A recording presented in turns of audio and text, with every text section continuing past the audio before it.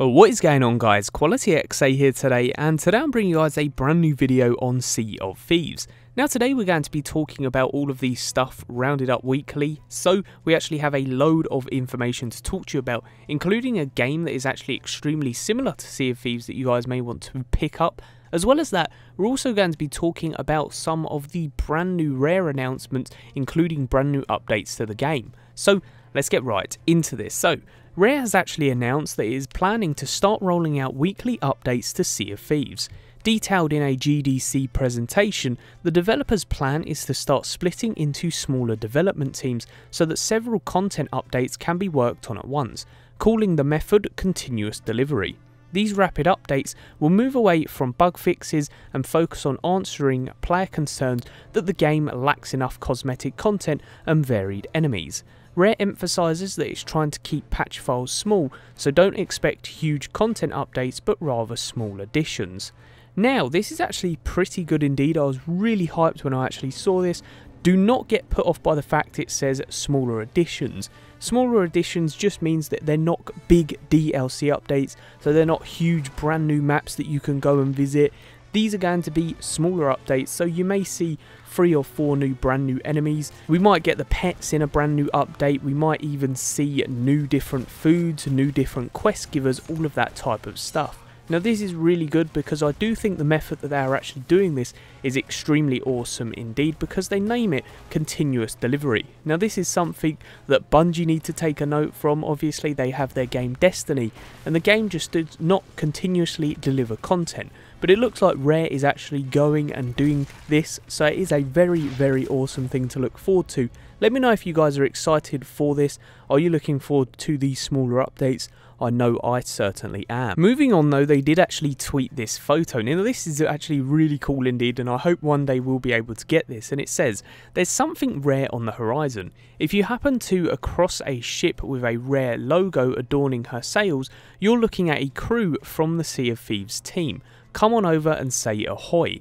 So then guys, if you do actually see this on a ship, you're actually playing with the developers of the game. Really awesome indeed. Let me know if you guys actually come across this, because I'm definitely going to be trying to play with the team. I'm a big fan of Sea of Thieves, as you guys know, and I do think that this would be pretty awesome to play with the developers of their own game. And it's really good that they're actually playing it as well. I really like it when developers do play their game, because they get a taste for what they have made up and see improvements that they can put in the game to make it more fun. Next up, speaking about the game itself, you can actually see these images here.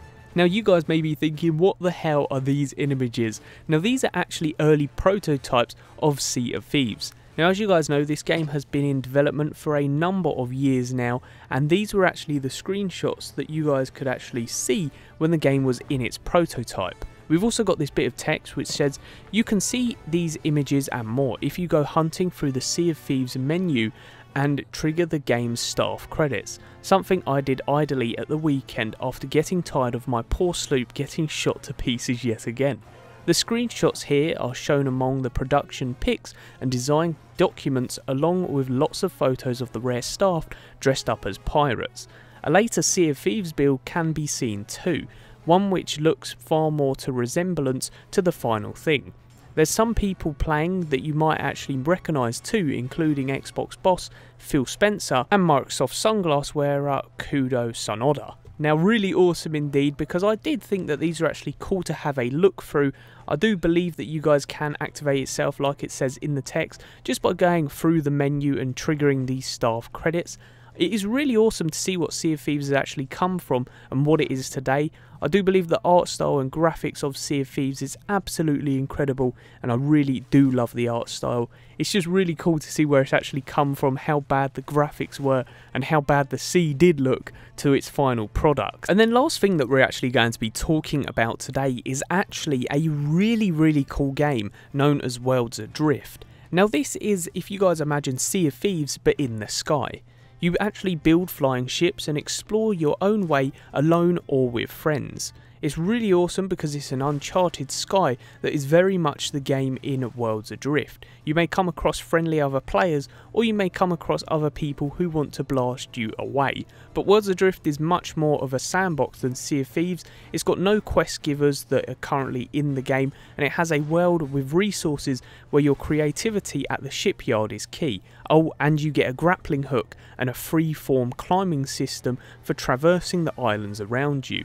It looks really awesome, and it's actually going to be released on May the 17th. The graphics style is very similar to Sea of Thieves, and I do believe the concept is really cool as well, being in the sky with these ships which you can actually customise. Like I said, there's no quest givers, so it is a true big sandbox game, and really cannot wait to actually see that when it's released on May 17th. Let me know if you guys are going to check it out. Like I said, it's called Worlds Adrift and looks very similar to Sea of Thieves, so if you do like Sea of Thieves, I bet that you're going to like this game as well. But yes guys, that's pretty much the video. If you did enjoy, a like is much appreciated, as well as subscribing if you guys are new around here for the latest and greatest content on Sea of Thieves. But as always, peace out, and I hope you enjoy.